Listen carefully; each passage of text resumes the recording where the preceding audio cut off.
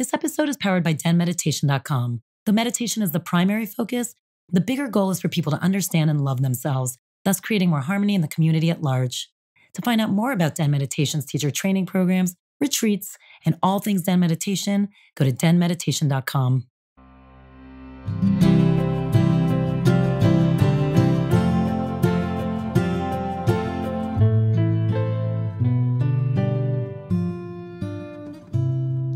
Welcome to Den Talks Podcast. This is Tal. I'm your host, and I'm the founder of Den Meditation. You know, today we do what I think we do best. We just have like a really cool conversation. I have Bryant Wood here. He's an incredible breathwork practitioner, spiritual leader. He's really fun, a ton of energy, and some incredible insights. And we kind of hit it all. What I love about it, though, we really dive into it, talking about it through the angle of he is one of a triplet set. How do you say that? Set of triplets? I don't even know, but I'm sure I'll get a million DMs telling me how I should have said it better. But he is a triplet. And so we really talked about kind of relationships through that perspective, which I think is very relatable to everybody, whether you have a sibling or don't, but kind of even a lover. It's like this deep connection of someone you're connected to, and how do you navigate it? And through there, we really got into healing and growth and evolution, and how do you process those feelings that you hold in your body, and what does that mean? I mean, we really cover the gamut here, and I love it. It's an interesting conversation. I think you guys are going to enjoy it. He is a ton of fun to listen to, very easy to listen to, and has so much wisdom that he shares, and I really appreciate his time. Let us know what you think. Don't forget to subscribe, DM us, go onto our Facebook page if you'd like to join there, but definitely share, and also tell us what you want, because we'd love to keep interviewing people that you are interested in hearing from. Have a beautiful day and enjoy the episode.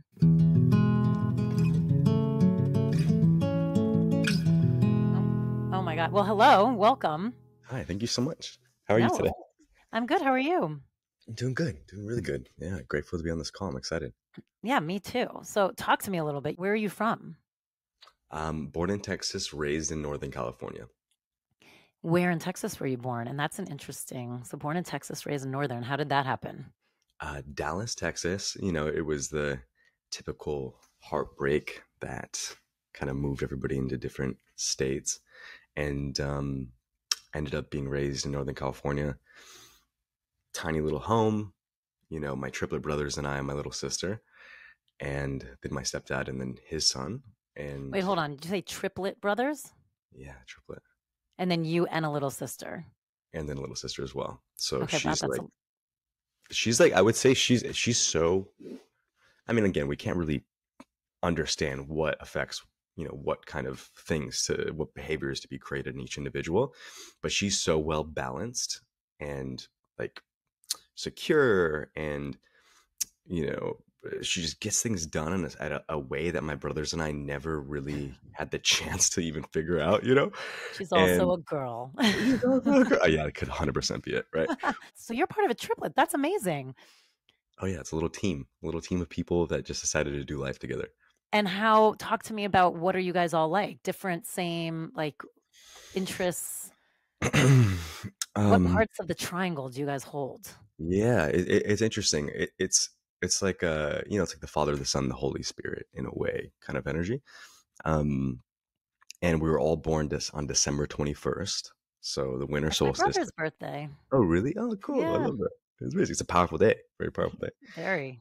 And you know, I mean, there's so many like dynamics that go on with how we've kind of been brought up through the three of us. Like, I could go for hours just psychoanalyzing these concepts, because my main intention, like turning 22, starting meditation, I was like, oh, family is the most important thing on the planet. There's really nothing else that is that important compared to healing, protecting, supporting, and being a part of it, like a community, a family.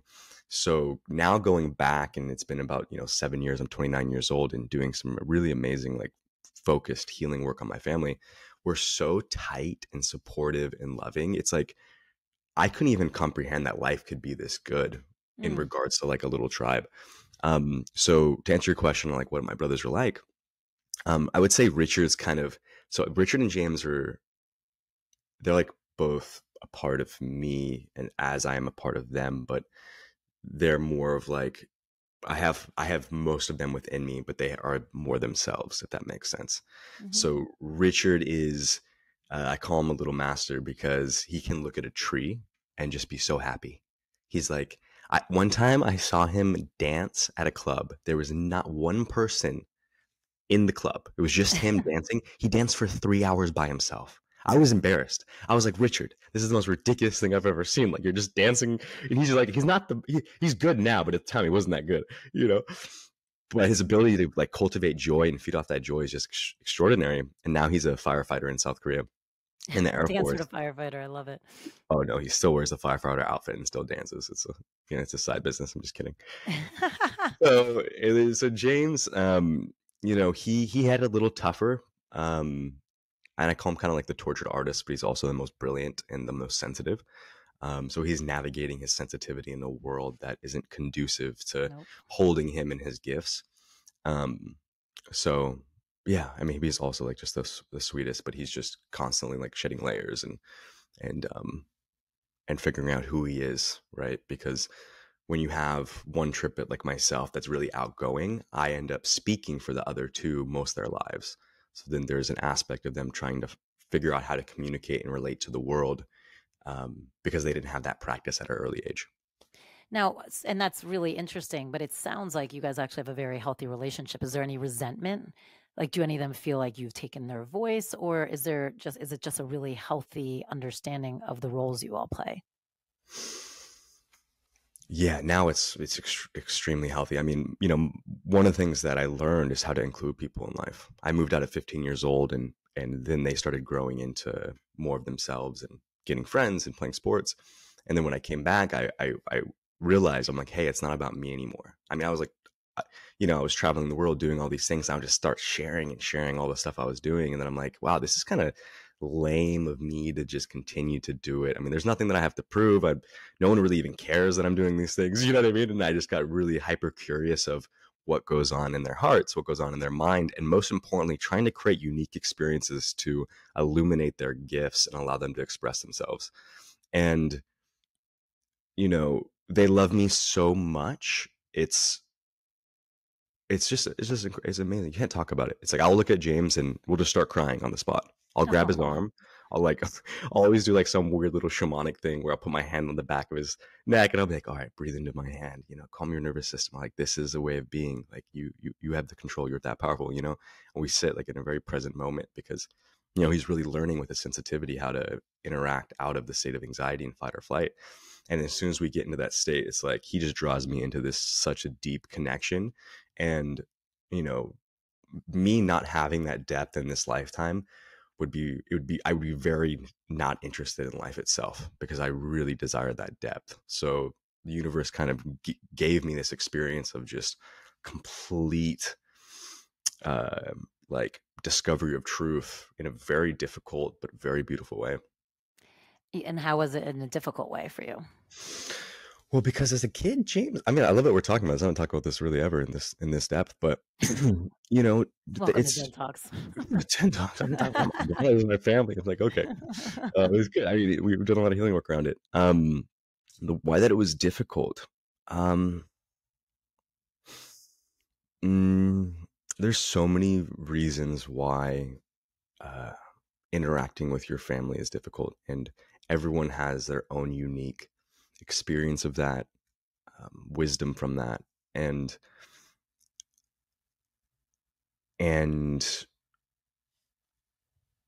it came from like in the beginning. Let's say it was difficult to get along, right? Mm, It was I'm extremely sure. difficult to get along. And then now it's difficult because you love so much and you don't want to see them hurting, right? And there's nothing that you wouldn't give or do to support that soul on their path.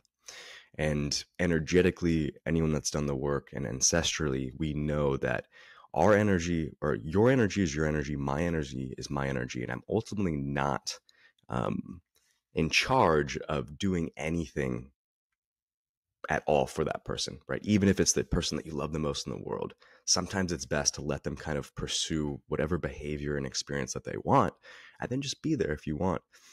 Anytime you try to educate or guide or tell, there is um, I would say you're putting a band-aid on something that needs to be self-discovered, Hmm. and that person needs to gain their power back from that behavior so they can be the fullest expression of themselves. And this whole universe is designed where if you're in chaos, the chaos will get worse and worse until you finally find order.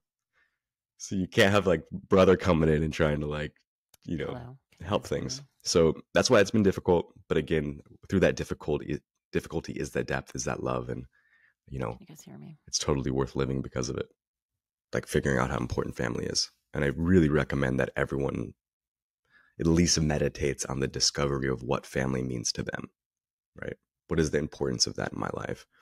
And a lot of the times, if it's hard to face, then do your, as long as it's not too triggering for the nervous system, still do your best to face all the things that you haven't really looked at yet, because that's where you're hiding a lot of your power, right? Anything that makes you cringe in life, it's an Easter egg for you to reclaim your power back from. So when I realized, I'm like, oh, I've been kind of treating my family poorly, and I have been the best version of myself within that aspect of life. And it's one of the most important aspects of life from my belief system. And I was like, okay. Then I took it upon myself. And this is like everybody on their journey. It's like when someone has a spiritual awakening in the family, the first thing they do is they go back into the family and just try to share all the things that they learned. Yes, your It's teacher, like, like, you have to do this. yeah, yeah. So I tried that. I tried that like one or two visits, and then quickly, I study human behavior, and I always look to how people react to the things that I do. So I'm always analyzing patterns and experience. And I realized, I'm like, oh, me telling them to change or to be different is actually a very lesser productive way of me operating. So when I came back the third time, I just loved them exactly the way that they are, and I held them in whatever expression that they wanted to be. Simultaneously, I didn't sacrifice my own authenticity, and I just kept just giving gratitude for all the little things that they did that were good. And I was like, So, oh, yeah. so talk about how you did that, though, because that's hard for a lot of people. Like that idea of, just accept everyone for who they are, which is, I think people understand it, but then they get into that moment. They go home for Thanksgiving, they go home to the family, and that same trigger comes up, that same shit someone's pulling. And, it's so easy to go into the blame game. And then it creates kind of that fissure again in that distance. So talk about how, or it's the opposite. Someone's like, I'm really going to work on this. And it's accept to the point, what you hinted at, of losing their own selves because they're giving so much to try and keep someone else where they Mm. are. So how do you strike that balance, and how do you actually practice it in the beginning? Let's start with the practice.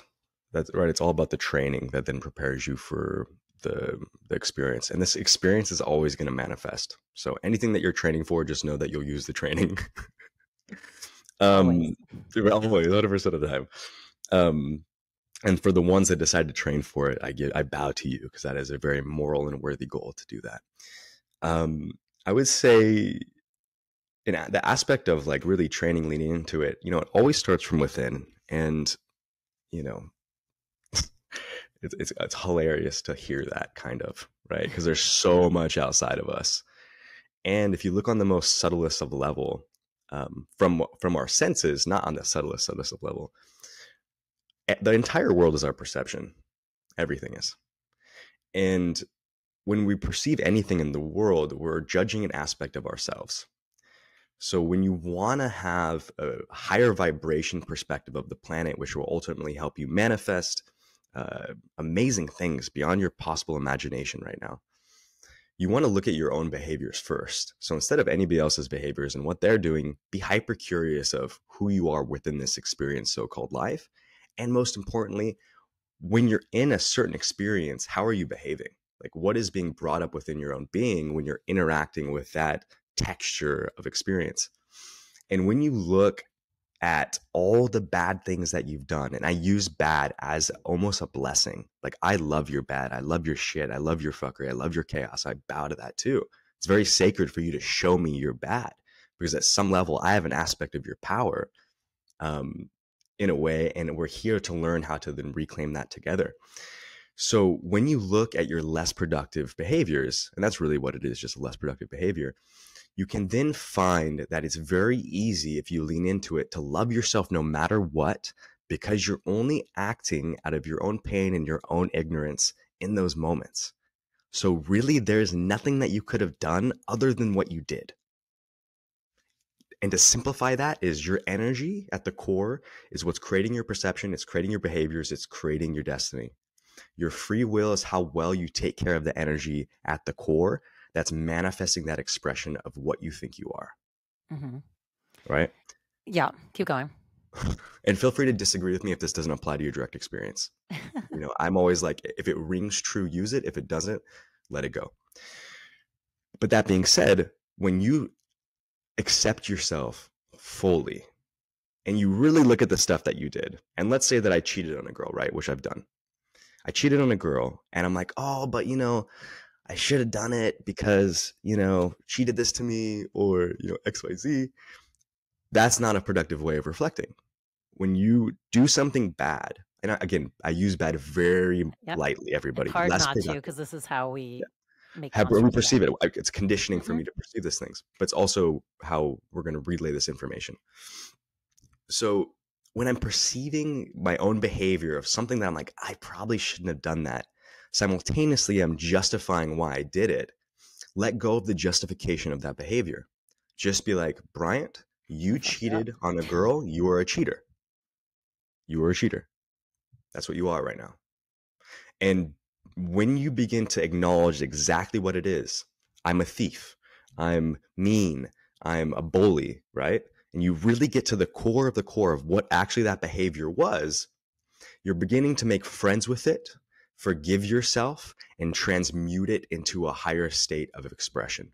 Well, if everyone would, even for a second, who's listening, even try it, because I think the minute you even use those words like I am a cheater or whatever it is, you can feel it immediately where that feeling of either shame or anger or whatever sits in your body. Immediately, the minute you actually embrace it, like you said, when you actually embrace that idea versus doing any type of verbiage that keeps you kind of distance from actually owning it. Like you were saying, whether it's like, well, she deserved it, or she did this first, or, it was already, we weren't getting along, or we hadn't slept together in months. So it doesn't really, whatever the excuses are, and they all might be valid excuses. But however, if you get to that place of honest truth of what it was you did, you'll feel it immediately, that there's a different acceptance in your body. And to your point, that's the place, from only there can you actually transmute something. Mm-hmm. Yeah, absolutely. And again, even, you took it a layer, even I would say in the right direction. When we're able to just analyze what it is just very clearly, we can feel it in our body. And then most importantly, we can release it somatically. So the most productive ways to release any sort of behavior and kind of reprogram your energy system is either through somatically through the body or through the soul. It's not really intellectually through your mind. The mind is a very simple tool to change radio stations. If it was That's it. intellectually through the mind, I would be the clearest fucking person in history, because my Oh, you're so mind good works at it. very well. I always said Amazing. that. I'm like, if only this was the end of the healing, I would have it all down pat. Oh, that's impressive though. The mind's that little. Ugh. But it's not. It gets in the way, is my point. It's like That I you can get. only take it so far, and then you're like, Yeah, ugh, but it keeps getting in the way. yeah, makes Keep sense. going. Sorry, I didn't mean to interrupt. Somatically, you were saying, or through the soul. Yeah, or through the soul. And somatically is a good way to start because, moving your body, breathing, meditating, what it does is it begins to break up the density of the thought patterns. And then you take yourself a layer deeper within the self and you go into the emotional body. And then you can feel the actual sensation of the thought pattern. The thought pattern is what's holding that sensation in place. So when you're able to, and there's so many different tools for this, I could go, a billion different directions. But when you're able to just, okay, this shame of me being a cheater lives on my shoulder. Okay. All right. I feel it. I begin to bring my awareness to it, right? And your awareness isn't everything, but it's also something that is constantly viewing the playground of your mind, but it isn't everything. So you hyper focus awareness into your shoulder, right? As if you're thinking a thought, but you focus on sensation. And then you're like, all right, what is the size of this? Okay. And you really begin to just recognize it, face it. What is the shape of it? Okay. It's like this little like foggy thing, right? I actually have something on my shoulder. So I'm just thinking right now. We're witnessing a miracle. That's crazy. We could do this to everybody though. We could do it to someone right now. But what is the color? Right. And then you What's still what's really, your color? what is the color, right? You just get really clear on what it is, and then you begin to send it into the heavens, feel it alleviate into the sky. And if it's not going up into the sky when you're fully facing it, then you can focus, use your breath,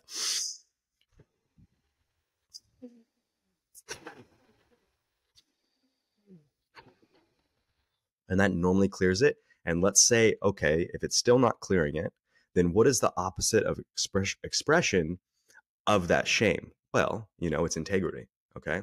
So what does integrity look like, feel like, and what is the color of integrity to me? And then I breathe in a way that empowers my entire nervous system to feel integrity. And then that shame dissolves into a foundational state of integrity, an unfuckable with state of integrity. And then, you leap into who you truly want to be, which is someone that's just present in the moment, not worrying about, these things. So talk about someone who might listen to this and be like, but that's bullshit. You still cheated on someone. That doesn't just make it go away. What would your response be? Yeah. Let's see. Hey, this is a complicated one. This is a complicated one. It's a complicated one because at some level,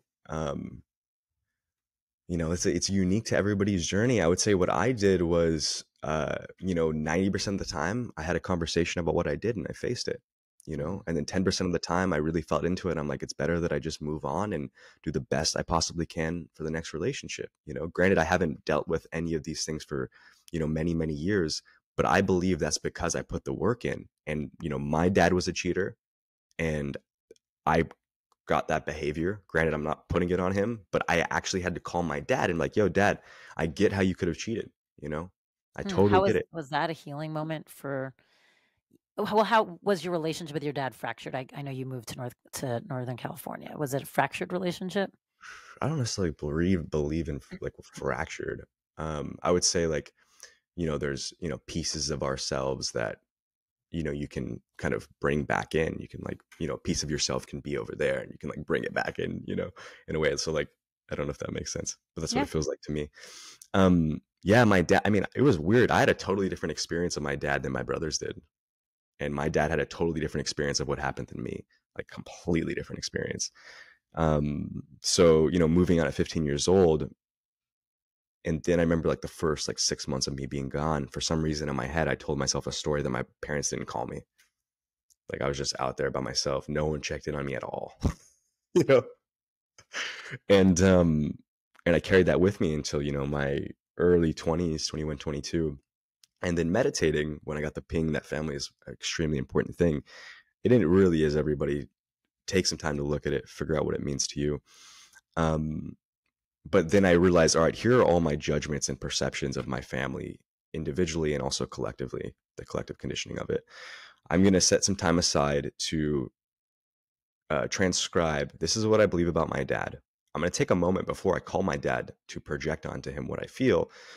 I'm going to see if I can see it from a higher perspective. If I see him, I'm going to see if I can see it from his perspective. Then I'm going to see if I can see it from God's perspective or the universe or, whoever. And when I reflected on that, I really had like so many understandings about him that I didn't before.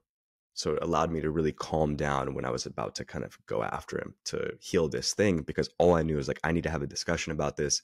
I'm carrying this in my body. I don't want to think my dad's a dirtbag because I know he's really not. You know what I mean? And I called him and, we had the conversation and we were able to kind of clear that cord. And then granted, that was a huge part of me forgiving myself to, of the things that I cheated on in the past as well, and that's one way to do it. Ideally, I think there's an aspect of having like a subtle aspect of having regret that's important. And then there's a subtle aspect knowing that you're constantly just communicating with the one. You're constantly just communicating with yourself. You following me? Yeah. I mean, and giving yourself the allowance of growth and learning, right? I mean, it's like we can't grow if we're not fucking up at times. Fall forward. Yeah. So it's like, yes, you carry the regret, but it's also, like you said, it sounds like from what you said, you're much more present in relationships now than you would have been if you didn't do that work. Yeah, I would have been suffering for a long time. I probably would have lost someone that I really loved, How, so then just to go back before we move forward, because I do want to talk about that. You said, somatically and soul. Talk about the soul a little bit. So, one of my specialties is breath work. It's my highest excitement. I can create really cool emotional arcs for people that is so fun to give them the tools to really create that for themselves, to show Mhm. people what they can do within their own everything, right? And when I say you either want to release it somatically or through the soul, and I'm not here to try to define the soul because that's hilarious. It is true. I'm always like, please, Yeah, nobody ask me that yeah, I'm question.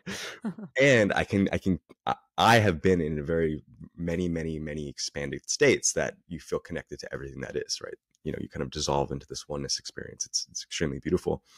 And then you're changed by it when you have that expanded experience. You have now more expanded perception of reality.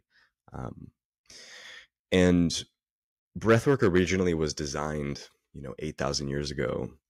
Patanjali he's like, hey, let's use breathwork to deepen our states of meditation.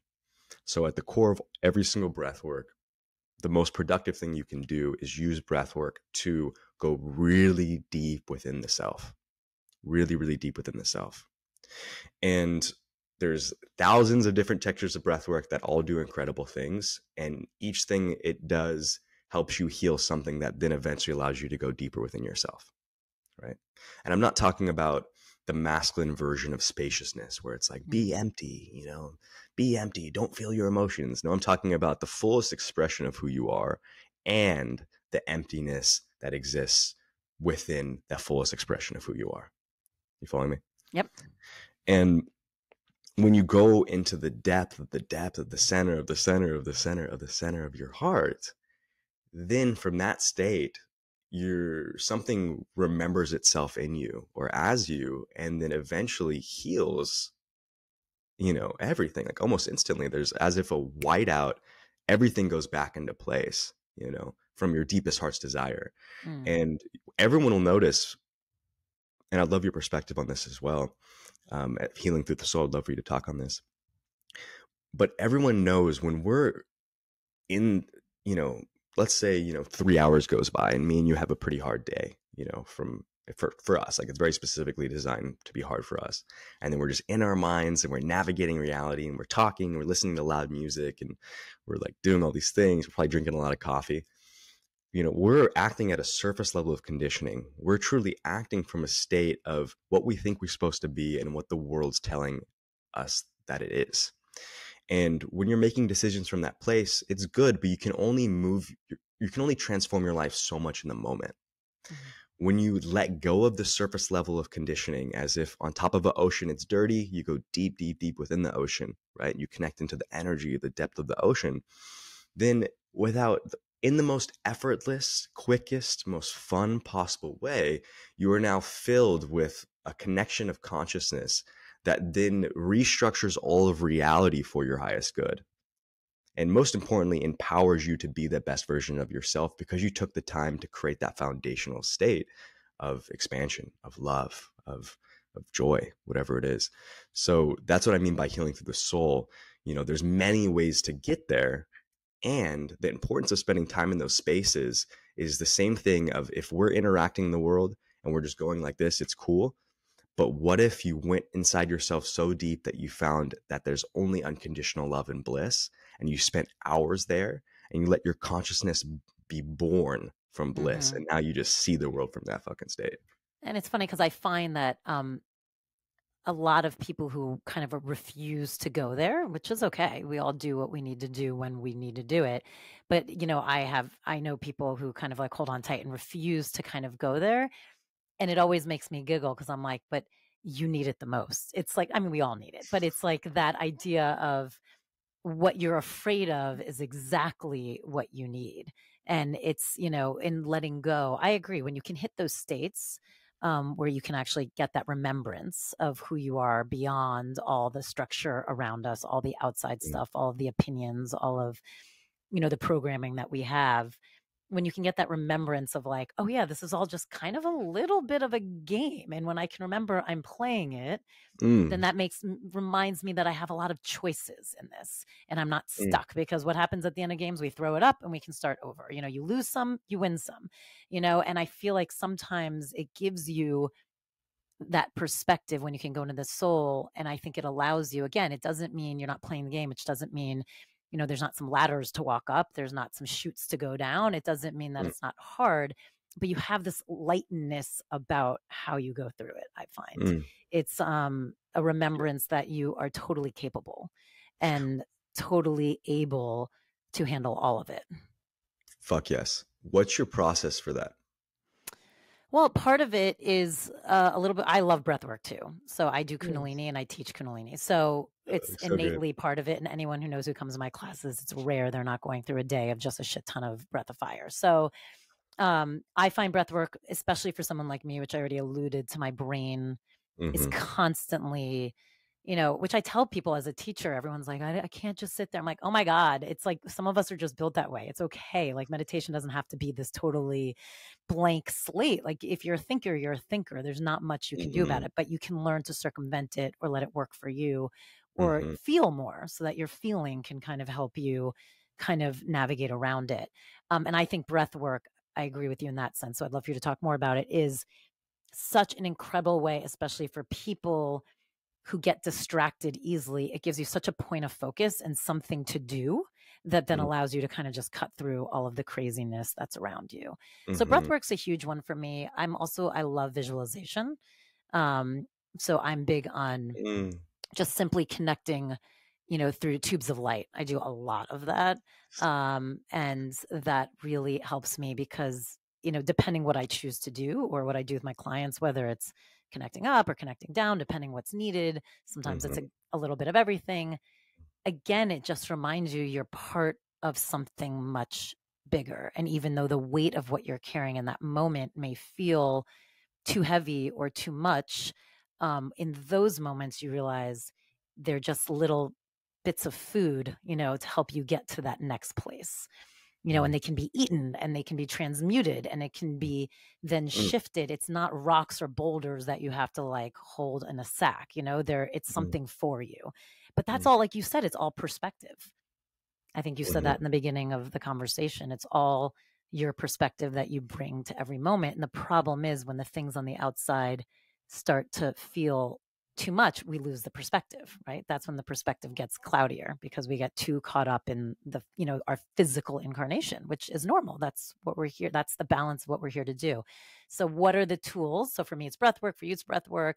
It's visualization and really reminding myself that perspective is a huge part of it to help me try and get out of what I always say. It's like when you can feel the suit, like you're wearing the suit really heavy, that's when I know it's Mhm. time to kind of shift. The suit Mhm. starts to feel a little lighter.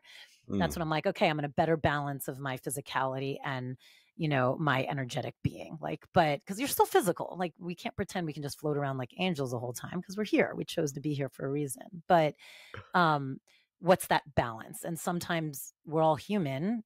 You can feel you're really fucking human sometimes. And that's when it's like, how can we remind ourselves that there's a little, we've got that energy within us too, to like pull us a little bit lighter. Yeah, absolutely. I mean, there's so many good points there. I love that. I love the tubes of light, and Oh, it's it's fascinating. The more, the more healing you do, just like you said, is we become lighter and lighter and more sensitive to energy. So, when you start off, you might feel like, you've been through a human experience, right? Like you've been through 45 years of, pretty intense emotions without any real yeah. processing of those emotions. And they're kind of stuck in your little, bubble of or aura. And you're like, how do I move? It's like heavy and thick. And, it wasn't like this before. But as I got older, I'm like attached to all these things, and then you begin to unpack it all, right, or let it go. And I really love what you said, is like devour it and transmute it. Like that's cool. It's super cool. And then you Even begin to curse. connect to this light. And then when you get into the state of the light, which every single person that's listening to this and every single person in the world has access to these spaces. If Yep. you just sincerely ask, like, dear universe, please give me a spiritual experience for my highest good that will illuminate the best possible lifetime right now. Like, you're going to be presented with tools and information to propel you into that state of consciousness. That's just how it works. And the only reason this might sound weird or not make sense is because you haven't experienced it yet. But I promise you, this experience is probably in your next meditation if you're Yep. sincere enough. You know what I mean? Well, it's funny because I was just on a podcast and someone asked me like, what are pieces of advice for, and I literally said breathing. Mhm. And I also said, it's really simple. Start talking.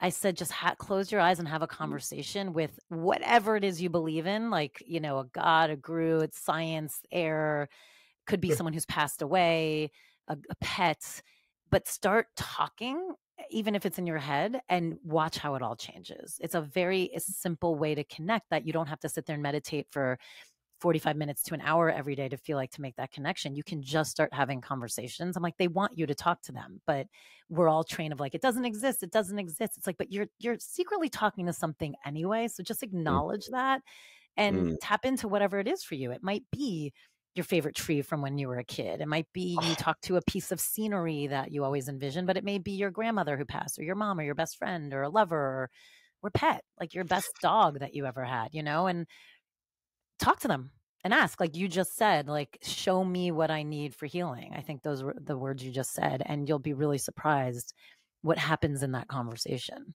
yeah. I mean, even ask, hey, give me a sign. You know, it's like it's pretty Talk to zero. me Do that about a moment for you when you ask for a sign. every single day for many, many years now. I do it, and every single time it delivers, it over delivers. And sometimes it's so abstract, and there's like every single thing in the universe had to happen for this specific sign that has only specific meaning to me, for me to experience and to be empowered by. You know, Can you a lot share of the one? time, yeah. I mean, so my number is 222. Um, that's a really funny story how I came across that number. I'm not going to tell it because it would freak everybody out on this call, and then probably you know not make my stuff a little as credible anymore. You know what I mean? So we'll keep it at level one today. Um, but I was on the beach, and I did this like kind of water healing, and some of this stuff can sound woo woo, but if you look at the Essene Gospel of Peace, which is the lost Dead Sea Scrolls that were taken out of the books of the Bible, the lost Dead Sea Scrolls were the books in the Bible that gave the people the power to heal themselves.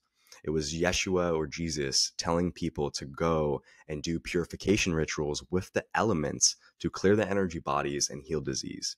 Right? Super powerful stuff.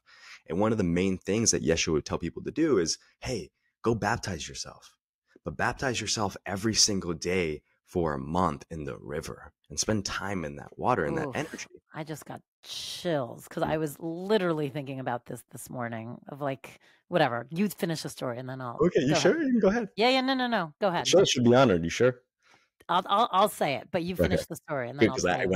okay, well, I'm going to go into it. But if I don't say something, sometimes it's just like, whoosh.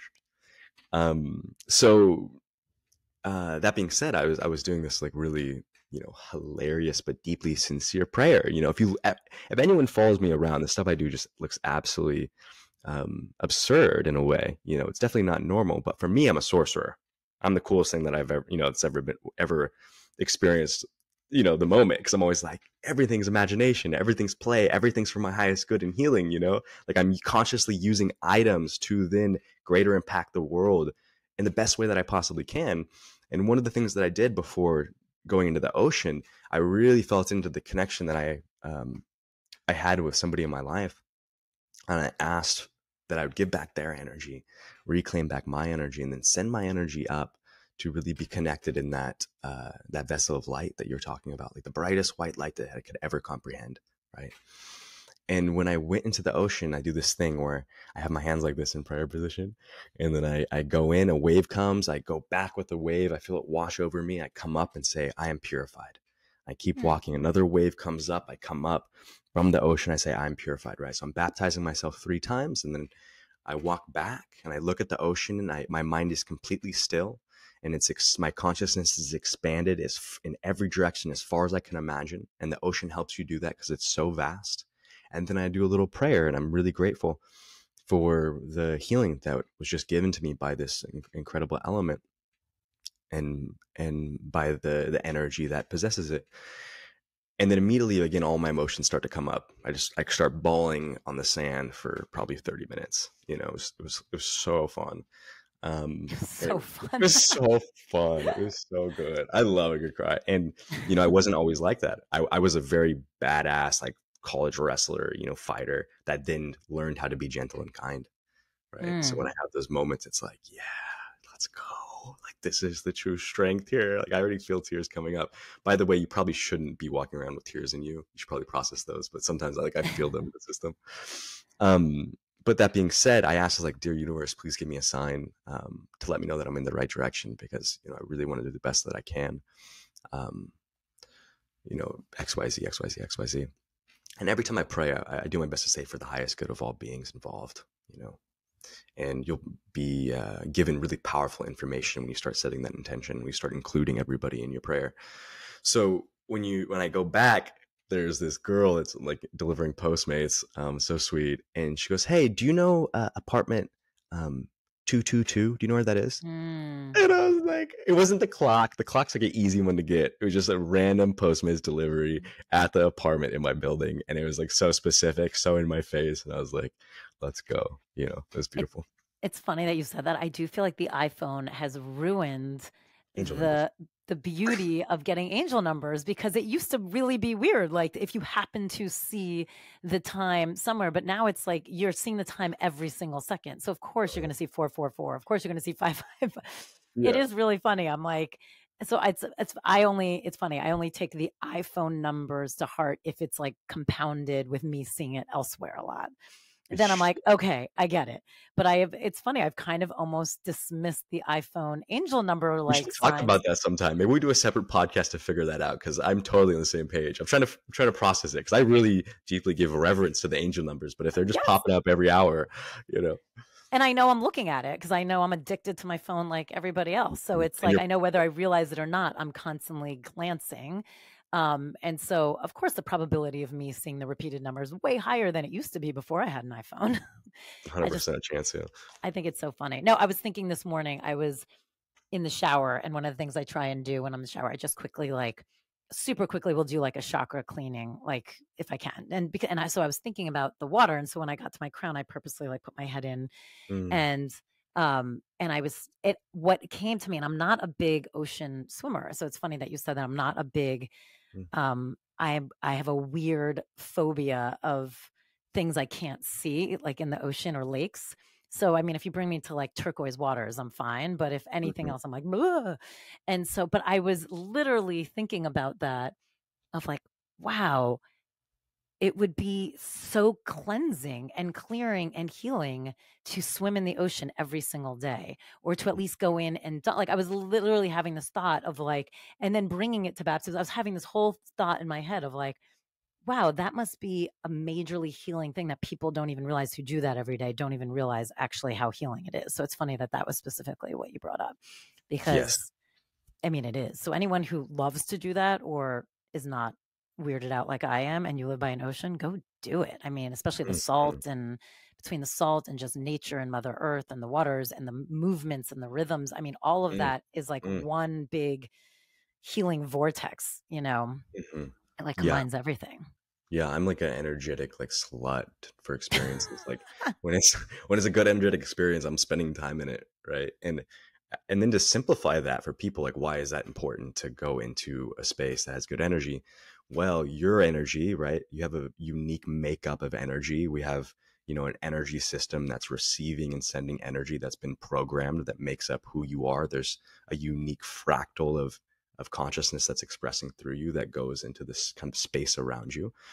And within that space is emotions and feelings and all these different things. And you can't see it, but it's there. And it's just what she said earlier, where you're feeling heavy. It's kind of like your energy just feels heavy, right?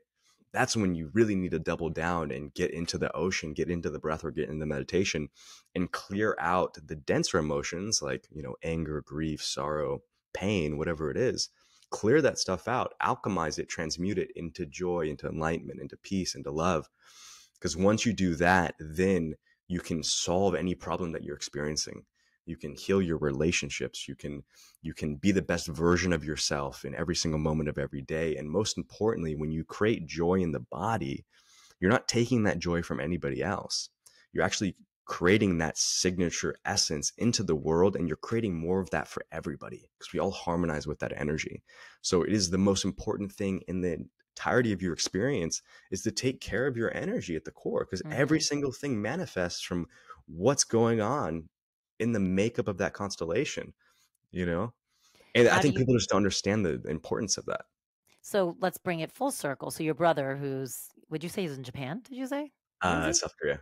Oh, South Korea, sorry. Yeah. South Korea firefighter. How does he manage his energy? And do you have this conversation? Because I mean, that's a whole different.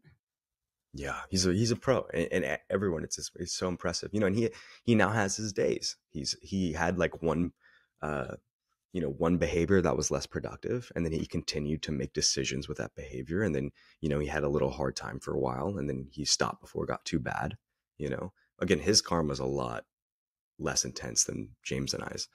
Um, but he would just look at a tree, he'd be happy. He'd practice joy. He's very kind. He'd dance all the time. So he's constantly moving energy. He's extremely positive. So he's thinking positive thoughts. And we know from neuroscience now that positive thoughts have positive neurotransmitters that get released in the body. Negative thoughts have negative chemicals that release in the body. And you can do your best to, when you think positively, the actual manifestation is a chemical that gets released. So if you think, your thoughts actually do create, because it's creating the physiological state that you're in, which is fucking cool as shit, right? Mm-hmm.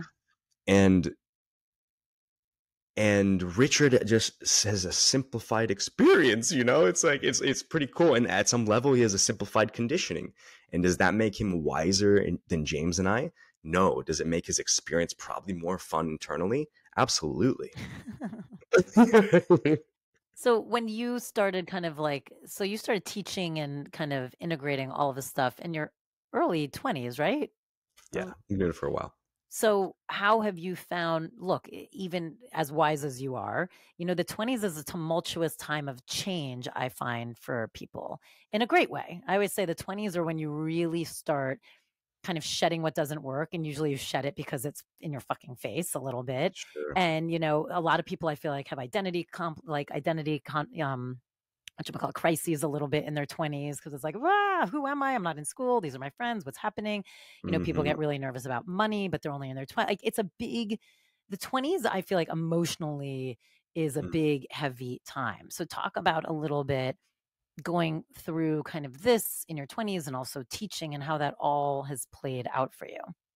Yeah, I mean, you totally nailed it. I mean, it was out of necessity. I started teaching out of necessity. I've always been, laser focused on anything that I decide to do, and I've been able to excel at it very fast because of how much effort I put into it. And I also believe everybody can do anything, so it kind of gives me the power to do anything that I want. Um, that being said, it got so bad internally, and I'm prone to kind of mental bipolarity and all these, more intense depression and anxiety. But You say you're I'm prone to it or you have it? prone to more chaotic expressions.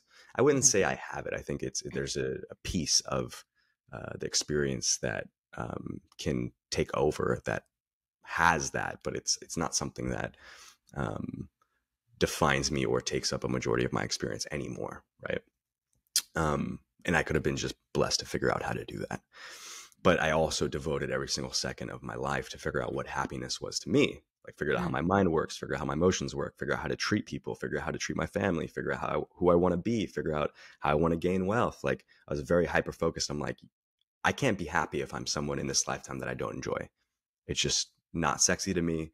I don't see the point of material gain of giving away all my belongings 3 times, made a bunch, XYZ. But if I don't really enjoy what I'm doing and how I acquired that thing, then I can't have it in my life. It doesn't matter how expensive it is. And when I got to a point of, okay, I'm going to die if I don't face these mental disorders, right? I'm going to die if I don't face this bulimia. I'm going to die if I don't face this steroid abuse. I'm going to die if I don't face this sluttiness. Was the bulimia linked to wrestling? I was sexually abused. I'm not going to go into this for when I'm a little more famous, then I'll tell the story. I don't want to let it out now, but it's pretty intense stuff. We'll do a Yeah, little. So yeah. you were sexually abused when you were a kid or? No, it's early 20s, and Wow. very confusing. And immediately I started binging and Can I purging. ask a question and then you can tell me what you want to tell it by a woman or a man? That's a good question.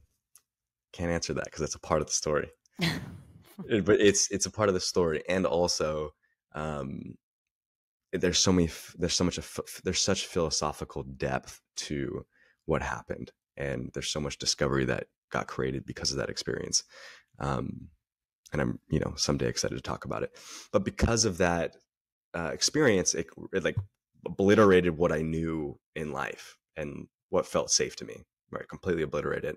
So then immediately, not wanting to feel what I was feeling, I got into these kind of different substances that then, after a year of throwing up and doing these things, trigger warning to everyone. So if this is upsetting you, please take a time. You feel your nervous system getting upset, just take a pause on the podcast and come back later. I had to do something. I had to do something.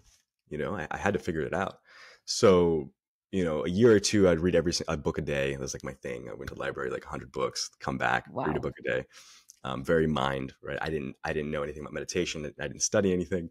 And then the day I did breath work, and I think we're a little bit out of time, but eventually I would love to come on and tell that story. But this little gay man he lives with me for a month, and he takes me on top of a mountain, and he can like harness the elements, and like it's the coolest thing. And everyone knows, like, when you're in a deep meditation, everything's working with you, right? Yep. And he's just so in this rhythmic flow of this God consciousness state, and he puts me deep into this trance on top of this mountain. And for the first time in what felt like probably 10 years, I finally felt peace. I finally felt like myself. And And this that is was the the first time you did breath work? first time I did breath work. Did And it it's only crack after you 10 open? minutes. Because breath work, I find the first time you do it, it's like you can then be in a puddle of tears. Not that time. That was a more peaceful presence, like clarity. Mm-hmm. And the journey of breath work has brought up every single probably texture of experience that, we could access as humanity. And that's all within us, right? Everything is within each and every one of us. And breathwork has the power to kind of help you look at the stuff and bring up the emotions that have been suppressed from this lifetime and your ancestral line, and then also your soul line of all the lifetimes you've ever lived, even your future timeline. Like, you can tap into all of these things with the breath. So yeah, I don't know really where I'm going with this, but I would say if your life's not hard right now, but you're not doing breathwork, meditation, yoga, dance, or something that allows you to express yourself and heal, then eventually you're going to be in an aspect of your life where you're going to need something. I really recommend doing as much preventative work as you can right now to then just have a really fun, amazing, healthy life. And so when you were in your kind of facing these demons a little bit, that's when you started finding the Oh stuff and then yeah, like transmuting it into teaching. yeah, yeah. I mean, when I started working, and I was like, wow, I just healed a bunch of stuff, and then I would help my family heal, then I would help friends that were around me heal, then I would help I'd help them heal themselves. That's what's more accurate. And then I would just be like, okay, this is kind of cool. Like, I'm affecting change in every single environment that I walk into. I'm making each place a little bit better than when I got there before. And I really love who I am. I was like, this is rad. All right, can I teach this? Because I need to get a job anyways. And then that's kind of how it began. How do you like to bring, and then because I know we're wrapping up, but Yeah. we started by talking about relationships with your brothers. And how do you feel what you do then has really affected your relationships in general? Like, we talked about cheating, but whether it be your friendships, like, what do you feel like happens? How do people come and go in your life, I guess, is a good as a question. Mm, um, well, I've gotten to a place of when I'm meeting people in general, I can kind of see them as if I'm seeing them for the first time. So even if I've known you for 10 years, I can kind of see you as you are in the moment, and that um, is always nice. So if something does happen, I'm able to forgive very effortlessly. It Mhm. just feels natural because I've also forgiven myself for everything that I've ever done. That's actually a very good point, that when you get to a place of being able to forgive yourself, it becomes much easier to forgive other people, Yeah, which makes life so much easier. so Guys, much. I mean, I can't say it enough. If you can forgive people, your life is a lot smoother. Mm-hmm. Keep going. Sorry. Yeah, and then how do I interact with people now? Um, mm, I guess I would say, like, the relationships are just precious. Um, I guess now there's an aspect of every single person that you come across is extremely important and special, and almost it feels like they're designed to evolve you or to love you or to support you or for you to be an impact on their lives in a special way, right? And then there's a knowing that each person that I'm interacting with is a version of myself, and we're all connected. So there's almost an urgency to not waste time when I'm experiencing the present moment with someone, to give the best foot forward that I possibly can. And that doesn't need to be from a state of anxiety. It just means that, hey, we're one, we're in this together. I got you. You need anything? Like, I love you a lot. And letting that unconditional love be a foundation of the interaction, and then seeing how that kind of ripples out into the world. So I think that's like the flow of it. It's a lot of fun, I would say. Like, have a lot of fun. Have you seen, like, has it been hard for you? Have you seen friendships shift and change as Yes. you have changed and evolved? Oh yeah. Yeah. There's been so many difficult relationships. And I look at them with so much love. Like, there's nothing in my heart that's like perceiving anything that's necessarily negative about the people that betrayed me. It's just, that is a betrayal. It's okay. I betrayed myself, and that's what caused that relationship to happen and occur. And now I'm going to be in more integrity with my decisions and actions moving forward. It's very simple for me. That's pretty, I mean, you should actually emphasize that and say that again, because I actually think that, well, it's a really big, that's a biggie. You like threw it off, but that's a biggie. Yeah, you gotta keep it light. It catches, it hits in the nervous system, or it doesn't.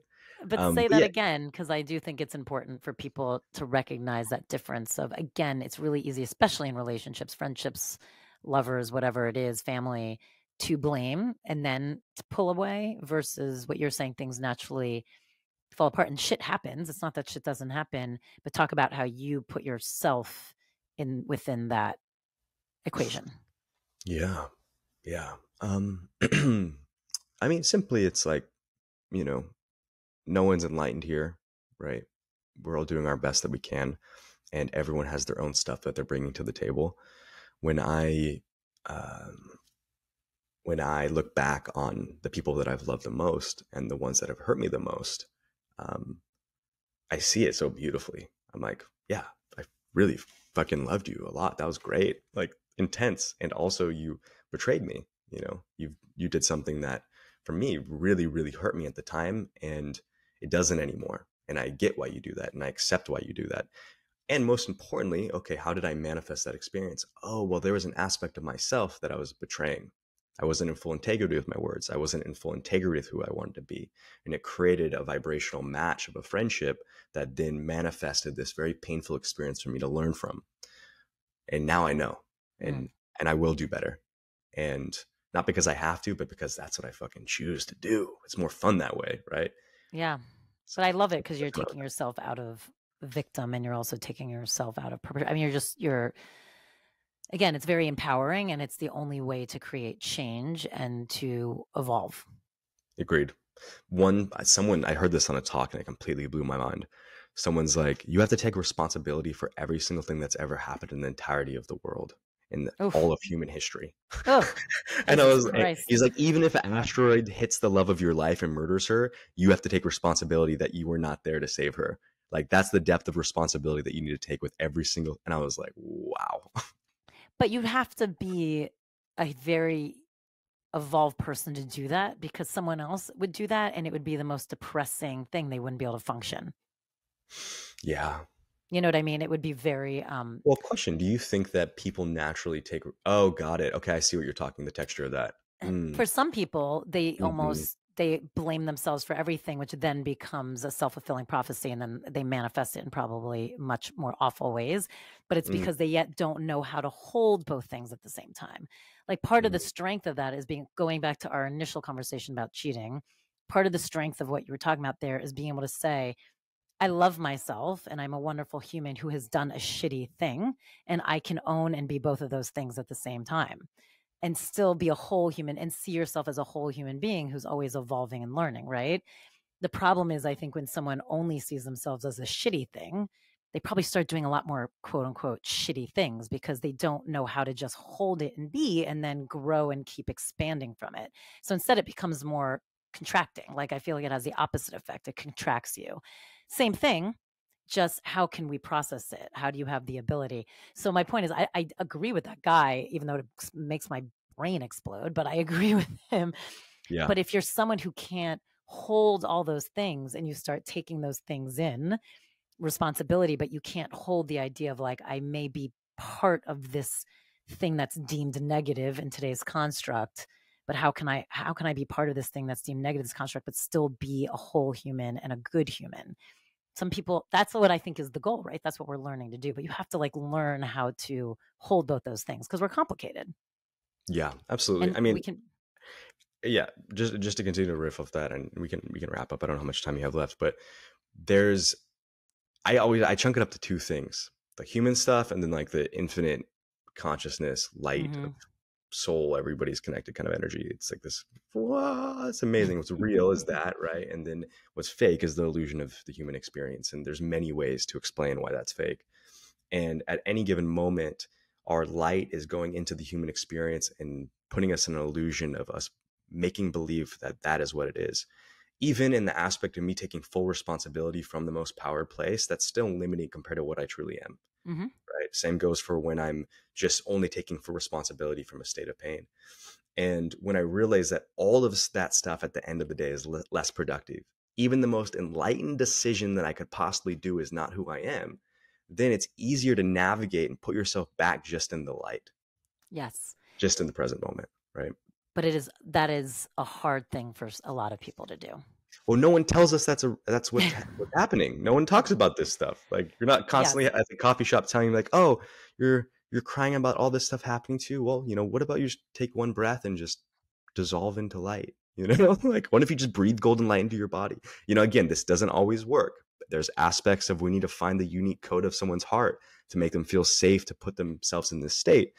And everyone has access to these states of consciousness. Yes. And it's that tricky balance, as you know, when we talked about it, some like getting rid of things somatically. It is that tricky balance of not overriding the emotion, not overriding the shitty thing that happens so that you're not pushing it away by thinking like, okay, I've taken care of it with these positive thoughts.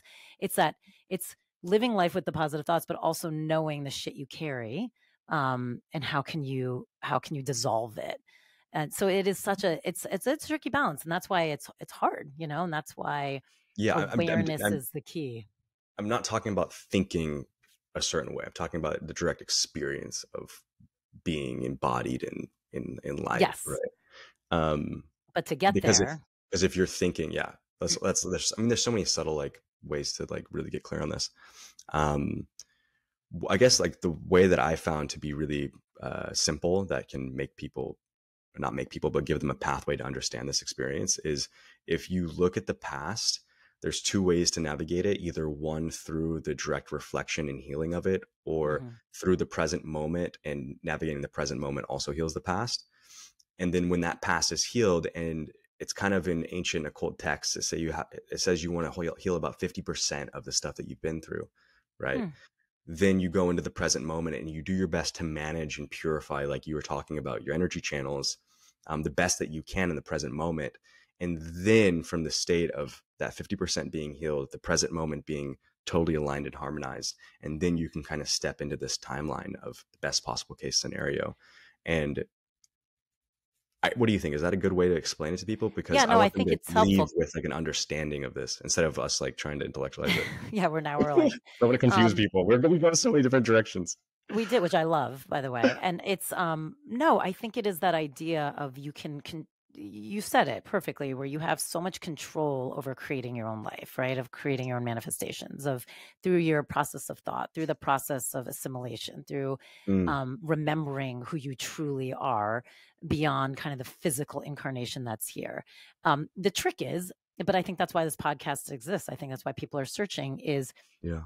how do you keep yourself in that state and remembrance, and also knowing that the reason it's hard and the reason it's tricky and it's not as simple, A, we're not taught it Mhm, like you said earlier, mm, but B, we do carry, like I said before, we are very physical bodies, and so it's always this balance of how can we, which I think is what's fun about it, is like how can you, again, if you look at it as a game, like how can you find that balance so you get to wear this magnificent incarnation in a way that mm, embodies your light body simultaneously? That's when you're like mhm, hitting home runs, right? That's when we mhm, all feel super connected. That's when, yeah. like you said, the 222s are everywhere and like flow is just crazy. You almost see the stars flowing in front of your face. It's amazing. Mhm, Now, it's not for most people, it's not every single second of every single day. So it's like, Mhm. at least having that remembrance of being kind to yourself, that it's not like you're Mm. doing something wrong when you feel like, well, I don't get it. I can't do this. And it's not bypassing understanding that you might have had some shit that hurts, or there's shit Mhm. that's heavy. Um, you're human, but that's the Yes. beautiful carnival of it all. Like, how What can you, what's Yeah, thank you. That's so beautifully expressed. I love that, I can feel your depth of embodiment because of how you're kind of explaining things.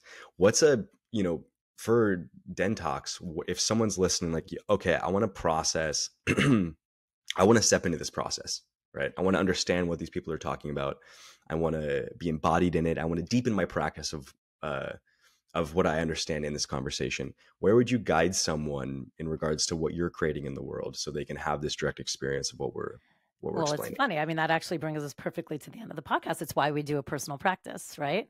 I mean, so it's Oh, actually perfect timing. You just set yourself up because look, you said it earlier, and I think you're right. There's a million different ways to like slice this, right? And I think the one thing Den Talks is about, and the Den is about, and it's been since the day I even conceived it, is there is no one formula for anybody. Period, end of story. That's why I say don't get on the guru complex. Don't think one person has all the answers, because you have the answers. Someone might need to help mm, you discover them, but you have them. But besides that, you're always shifting and changing. You've talked a lot about that for yourself, and what you need and what works for you now may shift and change what you need and what works for you later. And mm, so it's hard for me to say one practice, because um, that's why I love the Den. It's like, come and find the practice that works for you. And then also be open that there might be another practice that works for you, or maybe it's different things at different times. It's always figuring out what's your formula? Who are you? Like mm, you were saying, what makes you happy? So that's really the core of what the Den's about, is your own self-discovery of understanding yeah. you have the strength, you have the power, and figuring out what that means for you, and not worrying and understanding that it's not going to look like the version that's sitting next to you or the version that's sitting next to you on the other side. It's always going to be different. And that's a beautiful thing. But anyway, Um, you're amazing. wait, This has been ah, great. yeah, thank you so much. I feel like I deepen my understanding of the world by talking to you. So I Same. appreciate you doing that. That's the whole point of these talks, is just for all of us to just kind of like, just figure more shit out, right? About ourselves. Yeah. So I'm so grateful you took the time. I know I'm running in to teach too. So we're both running, but thank you. Thank you. Thank you. I appreciate it. And Bryant, you're awesome. Okay. I love you all. Thank you. Thank you. Thank you. You've got the power.